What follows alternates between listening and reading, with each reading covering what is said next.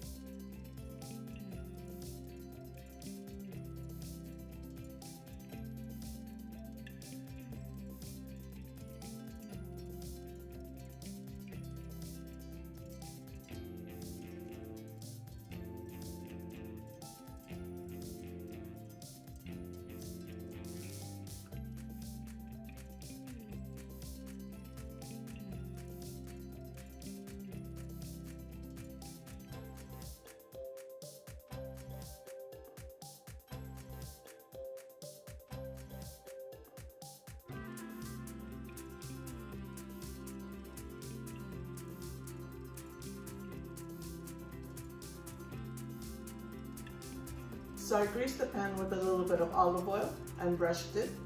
Make sure to get all the nooks and crannies and lightly floured. And then I sifted in a bowl flour, baking powder, baking soda, and some salt. And then afterwards what she did is brought to stiff peaks some egg whites, which we will then be using to fold into our batter. So these are the three things that you want to do first before starting your batter, because these all have to be prepared and ready once you get the batter done. And at the same time as preparing these, obviously we're going to preheat our oven to what temperature? 350. Perfect. So now that that's done, we're going to start the base of our olive oil cake, which is sugar, eggs, and vanilla.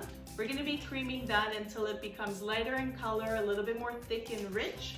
We're going to be adding the zest of a lemon, of an orange, and then afterwards we're going to be adding in the rest of the ingredients, which will be the dry ingredients, the egg whites, and obviously the star of the dish, olive oil. The olive oil. So it comes together very quickly. So obviously preparing your station is always key for an easy flow, and getting this baking, the sooner the better, because back in the days my mother would say you would always have something ready for guests because the door was forever opening and it was a revolving door from back then. So they had what, how many? Oh, in the 60s we always had to have or biscotti or pound cake or pan di Spagna, always some goodies on the counter to to receive our guests. It could be family members, next door neighbors. It was always in and out. It was wonderful.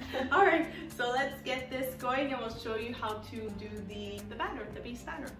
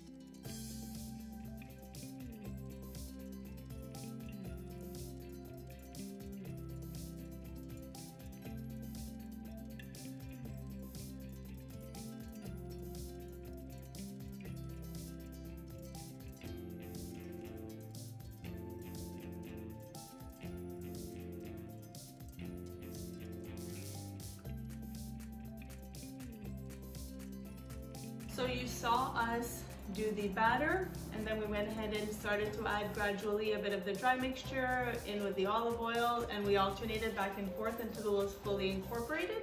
And then we put the hand mixer on low speed and started to slowly incorporate the egg whites. And now my mother's just finishing by hand with the spatula, making sure that everything's well incorporated, scraped all around the sides, and we are going to be filling in our pan, our greased and floured pan, and into the oven it goes for about 30 to 45 minutes.